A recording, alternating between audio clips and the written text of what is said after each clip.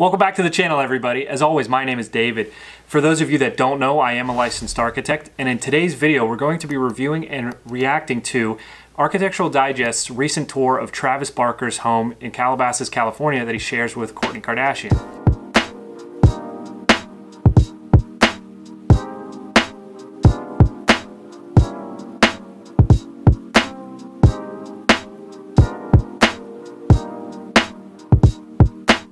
Hey, what's up, AD? I'm Travis Barker. We're in Calabasas, California. Welcome to my home. I already like the approach. It's like a Mediterranean style home.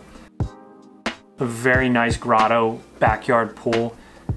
And it looks already like the furniture and the decor is very simple. It's kept very simple, and which is very nice.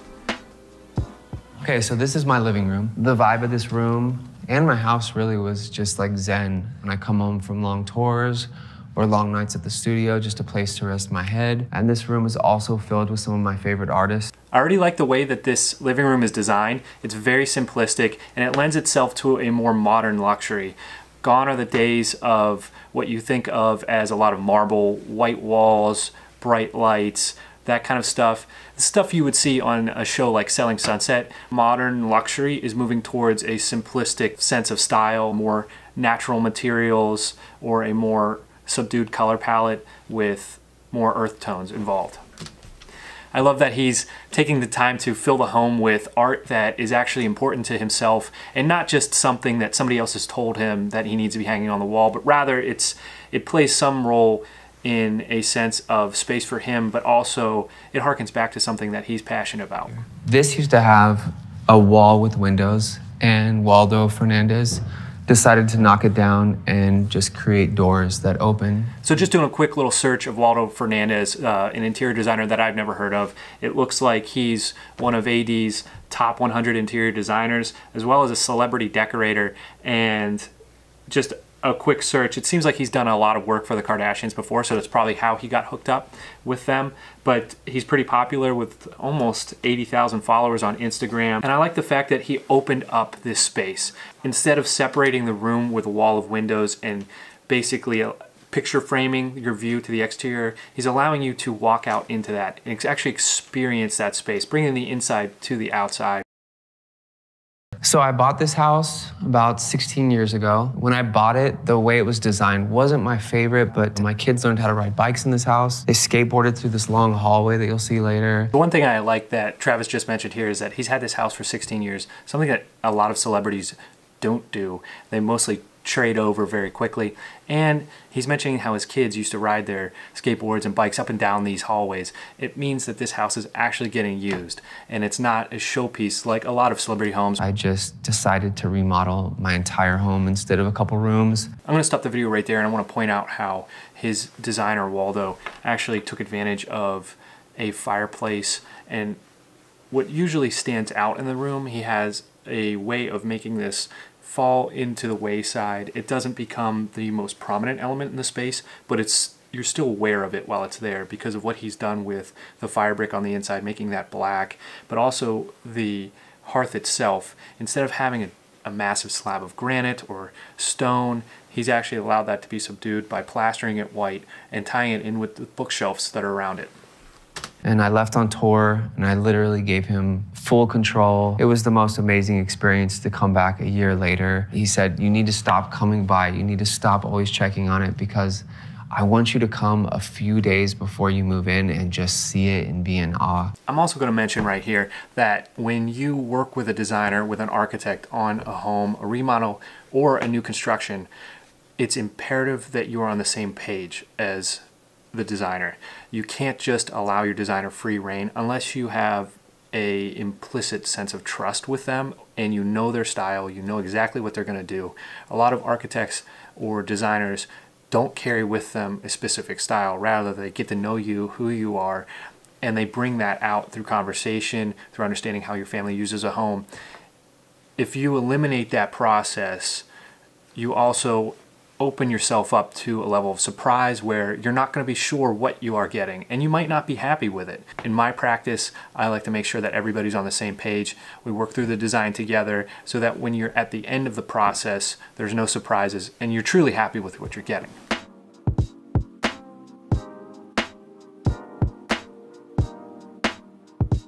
This is our formal dining room. With how much I work, how much Courtney works, and my kids with school and everything, we like to sit down on Sundays, just talk and put our phones away. I'm going to reiterate how modern architecture and modern luxury style has changed completely. And this is a case in point. It's very minimalistic, less is more, as Mies van der Rohe once said, and it's calming, it's a soft color palette, it's a soft material palette, and it just feels much more welcoming. It feels like you could actually live there. So right here we're seeing a complete 180 from what we were seeing before in the other parts of the home. Now we have extreme contrast between color and material palette. We continue to move through the space. The camera angle is switched to a point where our natural light from the sun is coming in over the camera's shoulder and it's shining out onto all of our cabinets. And it's revealing a contrast in our cabinets, a vertical line almost, which lends itself to what seems to be a modern farmhouse style. So now I'm getting a lot of sense of different elements going on in this space.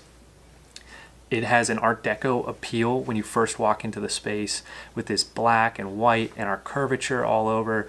And now we're seeing these vertical slats almost. And it's starting to feel as if it doesn't quite jive. What he's done here can, but I think the color palette itself is what's separating this. If it was a more subdued color palette, I think it would really work well and especially tie with the rest of the house well. I love the lighting and I love that it's like kind of industrial, and I love this like wooden posts. I love that it just looks like old, and my aesthetic would be like minimal. I just like minimal. I don't like when people put a bunch of things everywhere. Everything looks like cabinets, obviously, in the fridge and the freezer are here. So I like very like clean space because it allows me to think and doesn't like crowd my vibe. Yeah, and here again, he has another indoor-outdoor space that one truly draws you out to the pool, which I think is phenomenal.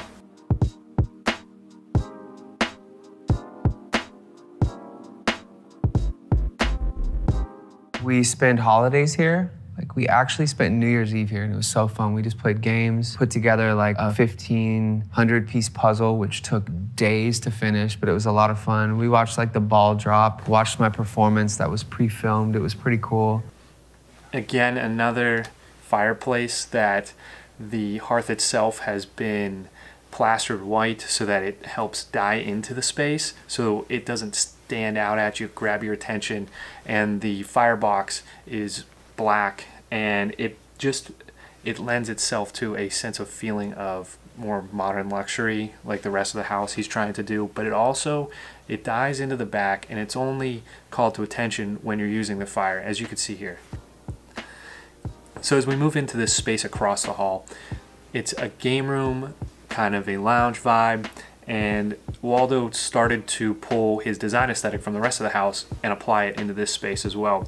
I really like that. I also like that he tied elements that were used in the kitchen design into the bar design in this space as well. It really starts to show a full connection of the design intent throughout the house, and that's key when you're picking a designer, is you pay attention to those little things. You want to make sure that everything has a unique connection and it's tied together.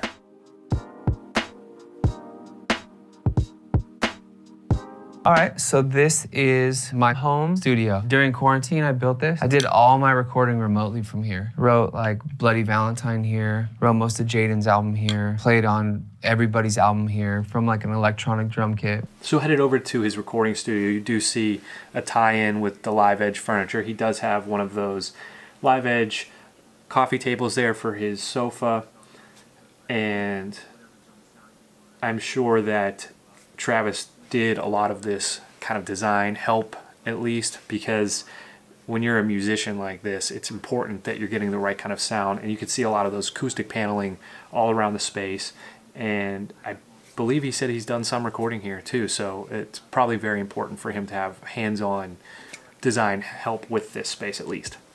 So we head over to his movie theater here, and it kind of feels like an afterthought, not gonna lie. I don't know what the theory was behind this. I love the giant couches though, because they do feel like you can cuddle up on them, or you can crawl in there and just relax while you watch a movie. The rest of the space, we have, you know, some end tables and some lamps that all kind of just feel like an afterthought. I don't know if Waldo even tackled this room specifically.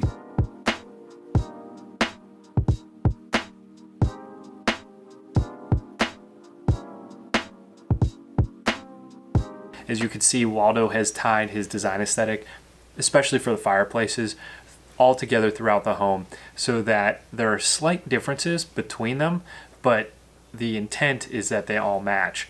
The sills for all of the hearths are completely different. The surrounding space, the surrounding hearth, is a plastered white, and your firebox itself is all black, so that you have a similar baseline, and then they start to each have their own character as you move throughout the home.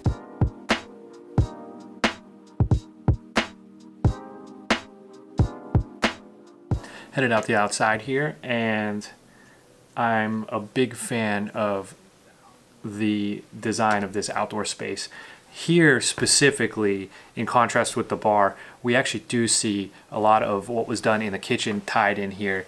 You can see in the casework for the cabinets that we do have all of that vertical line work.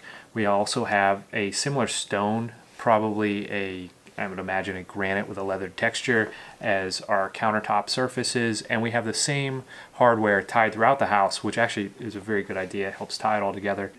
As you walk right out there, doesn't that feel so inviting? Like you want to just hang out on the couches, maybe build a fire in the fireplace, hop in the pool.